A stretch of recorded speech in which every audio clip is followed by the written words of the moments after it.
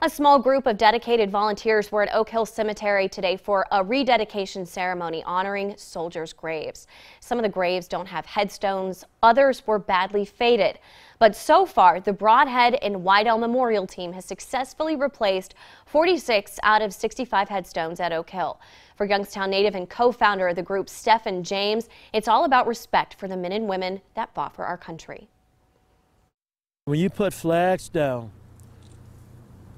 remember the soldiers and what they fought for and what they died for, because freedom came with a price.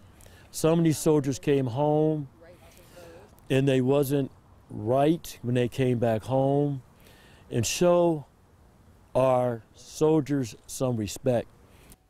Part of the memorial team's mission is to recognize every veteran's grave, not just the ones with flag holders. To do that, the team makes an effort to contact ground administrators to get a list of all service members buried there.